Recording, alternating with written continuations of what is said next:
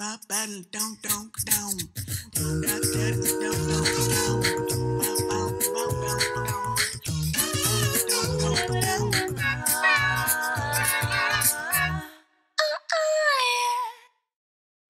and welcome once again to Simply Science. I'm Barry Mitchell. Today, we're at the National Geographic Encounter Ocean Odyssey in Times Square, where they take you on an interactive undersea tour of the Pacific Ocean. Speaking of our oceans, they're getting warmer, and the levels are dangerously rising. Our Susan Jhun spoke with famed aquanaut and ocean conservationist Fabien Cousteau about the state of our oceans. The ocean is the world's life support system, soaking up the majority of excess heat emitted by carbon dioxide and other greenhouse gases. But at what cost? A new UN report on the ocean and climate change paints a very bleak picture for our most vital resource. Over 100 scientists from 36 countries came together under the Intergovernmental Panel on Climate Change to produce the recent report titled Special Report on the Ocean and Cryosphere in a Changing Climate. The report concludes that global warming is heating up our oceans at an alarming rate, killing coral reefs, endangering marine species, and fueling severe storms. The fact that we're not putting 110% of our attention to what is probably the biggest national security threat for any country, which is climate change, is akin to ignoring our own fate. Fabien Cousteau is the grandson of famous oceanographer and undersea explorer Jacques Cousteau. The third-generation ocean explorer now runs Fabien Cousteau Ocean Learning Center in the city, which works to raise awareness and educate the public on ways to protect and preserve the planet's oceans. Cousteau says the UN's report puts into print the devastating findings oceanographers have been witnessing firsthand. The ocean absorbs over 50% of our man-made CO2. That sounds like a great thing, but that CO2 then through a chemical reaction becomes carbonic acid. That carbonic acid that's now in the water system, in the ocean, attacks calcium carbonate systems. Calcium carbonate systems, to put it bluntly, are shellfish, zooplankton, which are the babies, coral, which is made of calcium carbonate, and so on and so forth. And so when you have an ocean that's getting more acidic, 25% and growing, you have the breakdown or the thinning of shells, you have the breakdown of coral reefs, and so you have the temperature issue and you have the acidification issue just on the factor of climate change. And as ocean becomes hotter and more acidic, seafood supplies are threatened. Add to that the rapid melting of ice caps and glaciers, leading to sea level rise that endangers low-lying coastal communities, and Cousteau says the impact on humans becomes crystal clear. The reality is, the facts are, that up until now, we've set a course that is a dramatically detrimental course to all life on this planet. Everyone can play their part to protect our oceans by reducing fossil fuel use and eliminating one-use plastics. And you might be surprised to find out that recycling is our last choice. It starts with the 4 R's, which is refuse, reduce, reuse, and then recycle. A 5th R may be to reinvent. So you're actually 3D printing? We're 3D printing coral. Okay. Having the zooxanthellae install themselves on here, and then we're putting that coral back in a reef that's ready for restoration. And so now the corals are much more apt to resist climate change. A method Cousteau says is accelerating the evolutionary process in a way that keeps pace with the acceleration of climate change. The process is not always successful, but Cousteau says it presents an example of how technology can help us think outside the box to address the effects of global warming on our oceans before it's too late. No ocean, no life. No healthy ocean, no healthy future. It's that simple. For Simply Science, I'm Susan Jhun. The fashion industry throws away tons of textiles every year. Our Mike Gilliam met with a nonprofit that's helping to keep the fabric out of our landfill. Oh look, there's a cocktail dress fish. One man's trash can certainly end up being another's treasure, and that is absolutely true when it comes to something called FabScrap. FabScrap is a New York City-based nonprofit. We work with the fashion industry to redistribute and recycle their excess fabric. Jessica Schreiber is the founder of FabScrap. She says she got the idea when she was working in the offices of the New York City Department of Sanitation. Brands were reaching out asking what they could do with all of their fabric waste from the product development process that wasn't a garment. So not the shoes and handbags and accessories or apparel, but all of the waste material in creating those items. There really wasn't a place for them to get rid of their waste, so she came up with the idea for FabScrap and went and got funding in a truly millennial way. I was on season 1 of Project Runway Fashion Startup. Really? It was sort of like Project Runway's Shark Tank. So I pitched to a panel of 4 investors in the fashion industry my new fashion recycling idea, and we came away with $60,000 to get started. That's great. One of the main ideas is to save all of this fabric that would clog landfills and wreak havoc on the environment. And we're talking a lot of fabric. So I've been looking at this big pile that you have here, okay?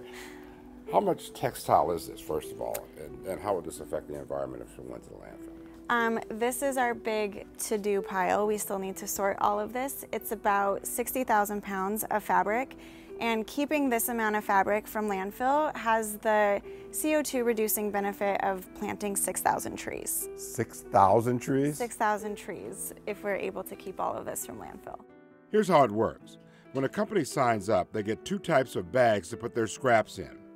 Black bags for scraps that have identifying patterns or logos that can't be recycled and must be shredded, and brown bags for fabric that can be recycled. When the bags are full, the company calls for a pickup, and all of that stuff is brought to a warehouse at the Brooklyn Army Terminal to be sorted. So the small pieces of fabric that aren't big enough to reuse get shredded, and this raw shredded material is called shoddy. And then shoddy gets used to create insulation for new buildings, carpet padding, mattress stuffing. It's used a lot in the automotive industry. The larger pieces end up either going to volunteers who get free fabric for working at FabScrap or are sold at thrift store rates. They also have leather, lace, trim, buttons, and other items used by fashion designers. Because FabScrap is a nonprofit, all of the money raised through sales and donations is funneled back into the organization to be used in their effort. Since FabScrap opened in 2016, they say they've saved 458,000 pounds of materials from landfills. Both customers and brands have embraced the idea. We're working now with Marc Jacobs, Oscar de la Renta, J. Crew, Express, Theory, Lafayette 148, Eileen Fisher, a lot of New York-based companies. In June, FabScrap opened the FabScrap shop on the edge of the garment district in Manhattan. The idea was to get closer to people working in the fashion industry. The shop looks like an upscale fabric shop in the city, but it's a thrift shop and the prices are right. Camille Tagle is director of reuse for FabScrap and a former designer. The crazy thing is that we receive yardage of fabric that is completely reusable, that was originally headed towards landfill. So even all of these rolls of fabric, these are all yardage. They just don't have the cardboard in them, but they're all available for people to shop, and we just organize them in a way that is it's easily approachable and not as intimidating as a pile of fabric. Standing in the shop amidst all the beautiful colors and textures almost makes you forget about the gritty work that's going on back at the Brooklyn warehouse and the mission, which is to reuse and save the environment. For me, if people can understand that things that were originally destined towards landfill can be reused and upcycled and kept into circulation and have an extended life, to me that's really important. The FabScrap shop is located on West 26th Street between 6th and 7th. In years to come, they hope to expand to LA and other cities in the U.S. and around the globe. I'm Mike Gilliam for Simply Science.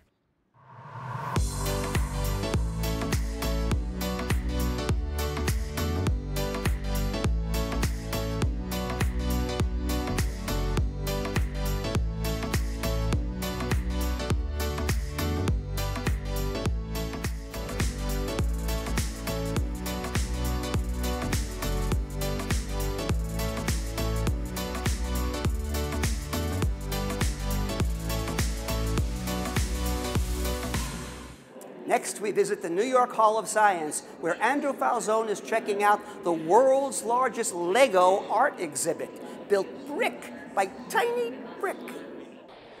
They're some of the best-known works of art recreated in Lego form. The popular children's toy is the basis for the exhibit Art of the Brick at the New York Hall of Science. There's Da Vinci's Mona Lisa, Van Gogh's Starry Night, Munch's The Scream, Hokusai's Great Wave, and Rodin's Thinking Man, all served up a la Lego. Just as we were walking in, I saw some children being very mesmerized by the classical art and the parents seeming to be very pleased. There are also original Lego creations. Some of them touch on biology and archaeology, like this 20-foot-long T-Rex. Others touch on psychology and self-awareness by examining the human condition. And others are just really cool. Every single person here has probably been to the Museum of Natural History to see a scientific T-Rex, but now they come and they see a Lego T-Rex. And they get to make that connection that, wow, we could discover more about science through art and through building. So by this point in the story, you're probably wondering, why is there an art exhibit inside of a science museum? By the time you walk through the whole thing, it becomes pretty clear. Because science is very interdisciplinary and art fosters creativity. And in order to solve real-world problems, they'll be needing to draw upon the creativity that they grew up with. At the end of the exhibit, children can manifest all that creativity they absorbed from it by creating with Legos. One station features a Lego music box where little engineers can arrange different colored bricks to produce different sounds. Arts and Architecture introduces some basic math skills into Lego building. We found Hugo and his dad hard at work on Hidden Hands, which encourages kids to explore their sense of touch. I'm trying to build a duck. Without any creativity, I think science would be really hard. Because how otherwise do you invent things? You have to be creative to come up with new ideas. It's hard, but it's kind of challenging. All of the pieces in the exhibit are the work of renowned Lego artist Nathan Saoya. A former corporate attorney, Saoya quit his day job to pursue his passion and now works full-time as a Lego artist. I like creating art because I like the way it makes me feel. Just sitting down and putting those bricks in my hand, snapping them together. It's like the whole world snapping into place. A feeling that Saoya is passing on to a whole new generation of kids learning from Legos. If you would ask him, my son Hugo, his excitement was probably coming from the dinosaur that we saw. I build a lot of Lego and I don't have much time.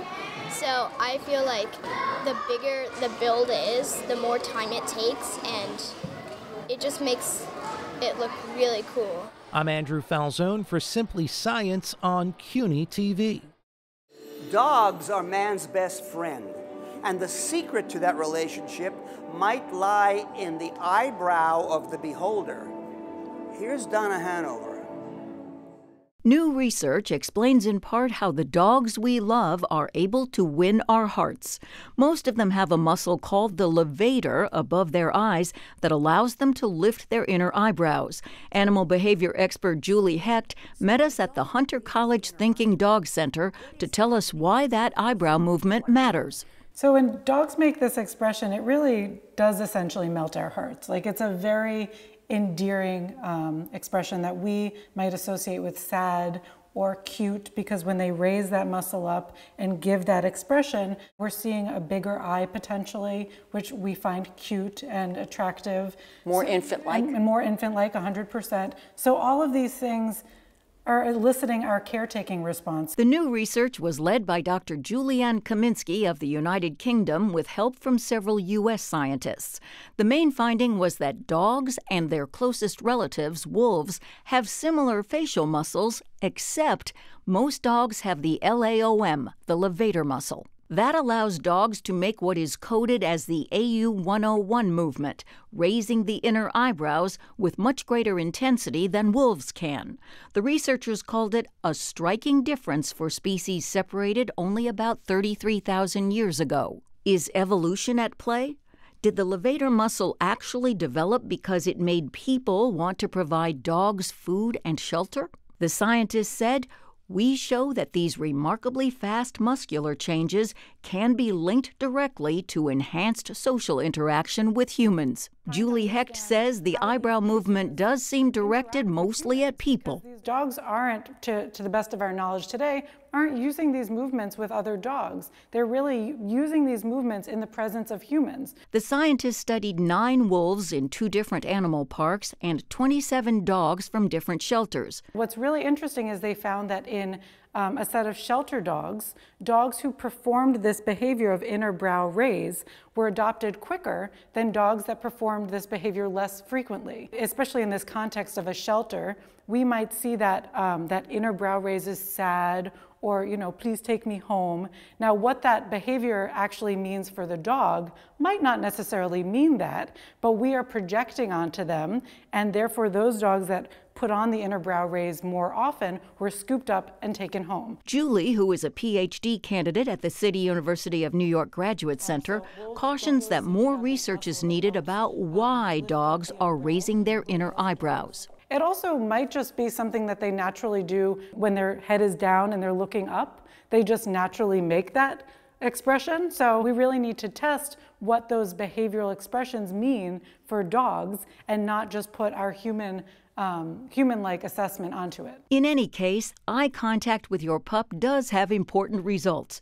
Julie has written about research that oxytocin, the cuddle hormone famous for helping mothers bond with their babies, also comes into play when people and their dogs gaze at each other. What's pretty exciting is that when you take a dog and a person who know each other and have a relationship, when they look at each other, the levels of oxytocin, kind of the feel-good, the bonding hormone, increases in both the human and the dog, which gives us a sense that when you have this known pair and they know each other, looking at each other feels good, and it reinforces their relationship. So if you're spending time with your dog or thinking of adopting one, make sure you have a bit of eye-to-eye gazing time. Watch if your pup keeps your attention by lifting the inner eyebrows. It'll bond you, as science says it was meant to do. I'm Donna Hanover for Simply Science. Feeling unusually crummy this time of year? It could be SAD, Seasonal Affective Disorder. How about you? New York winters. Relentless cold, gets dark early. No wonder we find ourselves in varying degrees of depression. We're sunlight deprived. Sitting in front of a bright lamp for a period of time every day is said to improve your mood, but not just any artificial light is effective. A therapeutic light box that's specially made for SAD needs to deliver a certain brightness as measured by the unit called lux, which is a unit of brightness. They deliver 10,000 lux at a certain distance from the eye. Dr. Norman Rosenthal is a pioneer in identifying and treating winter depression. Yes, I coined the phrase seasonal affective disorder with its acronym SAD. Seasonal affective disorder usually refers to trouble with the winter that reaches a certain level where you are no longer working effectively, your relationships are affected, you withdraw from friends and family. The winter blues is a milder version, so you may be functioning okay, but you're not feeling great. We believe that the light coming in through the eyes sends signals to the brain that affects our brain chemistry in areas involved in mood and well-being. Certain people must lack certain either enzymes or receptors or chemicals in the brain, we don't know which they are yet, that render them less able to respond to the light, so that's why they need more of it. And when winter comes and there's not enough light around, it falls below a certain threshold, and that's when these symptoms emerge. I would recommend, ideally, a light box with a surface area of about 1 foot by 1.5 feet or 1 foot square. That's going to give you more light that is more likely to work on your SAD. I want to emphasize that this light therapy comes in through the eyes, has no ultraviolet light in it, and doesn't benefit your skin or harm it. There are other methods of treating seasonal affective disorder, in conjunction with or in place of light therapy. Antidepressant medications can be used, and don't forget natural remedies like going and walking outside on a sunny day. That can be extremely helpful. Not easy in the winter. It's true that people with SAD are not motivated.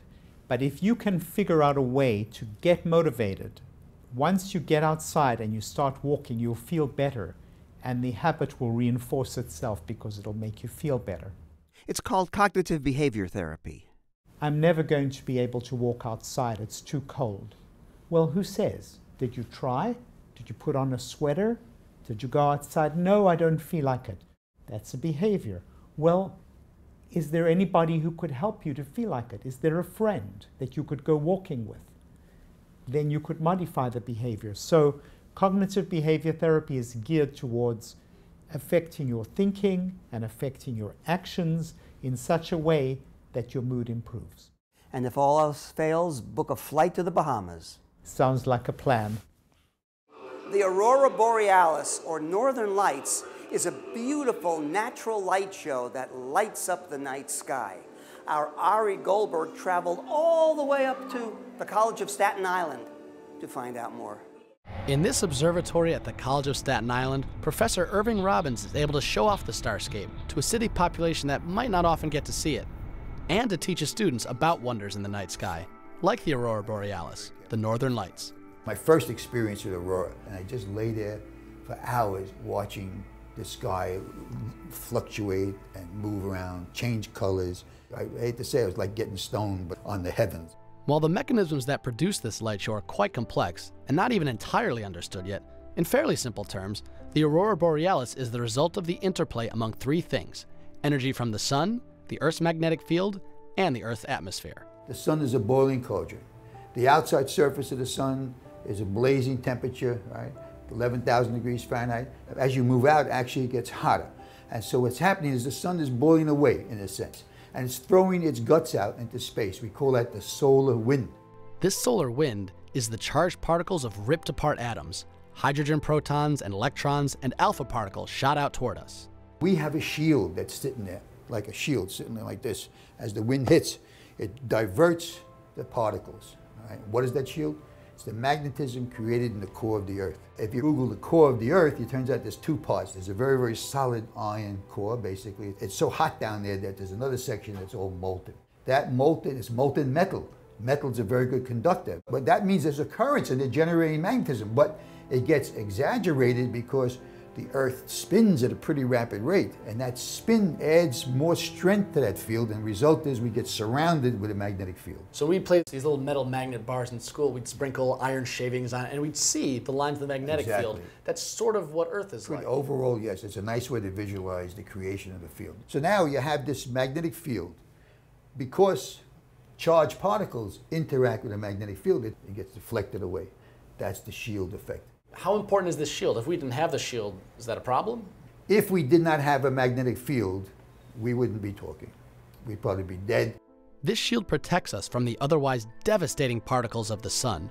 But just like that school magnetic bar, the field isn't a perfect sphere. Some particles are able to get in at the poles, and some get channeled along the field lines as well.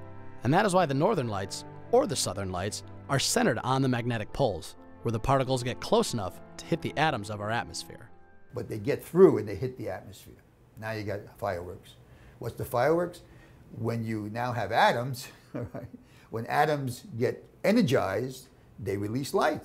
So what happens is when that stuff hits an atom, atoms get excited. We call that an excited state. The atom's nice and happy, it's contented, it's not bothering anybody. Boom, the energy hits it, electron tries to get away, atom says, no, no, you're not getting away, pulls it back, all right? In that process, it had higher energy, it loses the energy, it becomes a photon of light. And all those colors of the Northern Lights? That all depends on which atoms in our air are being excited by the sun particles. Each atom has its own unique signature. Oxygen gives us the green colors, sometimes red, depending on circumstances. Nitrogen in the atmosphere will give us some blue, maybe some violets. It's not common, but we can see the aurora farther south every once in a while, when the sun spews out a massive wave of energy in the form of a solar flare or coronal mass ejection, more than just the constant solar wind. The velocities of these particles are so insane. Typically, let's say, slow particles, 200 miles a second. That's how fast these things are moving. That's the slow ones. Faster ones are moving 10 times faster. Gets to our shield, you can have auroras down here in New York, and we've had auroras down here in New York, even down to the equator at times. In fact, as recently as November 2015, high solar activity meant that parts of New York State were able to catch a glimpse. It may not happen often, and we may not even understand all of it when it does. That's no reason not to look up. In this field of astrophysics or astronomy, when things are far away and you have a little data, everybody's happy. But when you're right on top of something, but we have so much information that we're confused, that makes it fun for those people in this field. Of course, living this far south, it's very rare we'd get to see the northern lights from here. However, if you get out of the Manhattan lights for a night and come down to the observatory at the College of Staten Island, you'll see there's no shortage of beauty in the night sky, even in New York City. For Simply Science, I'm Ari Goldberg. We'd like to thank our friends here at National Geographic Encounter Ocean Odyssey in Times Square. And if you'd like to know more about this exhibit, contact them at natgeoencounter.com. And if you want to know more about us, Simply Science, go to tv.cuny.edu and Facebook and YouTube. I'm Barry Mitchell. Thanks for watching. Hope to see you next time on Simply Science.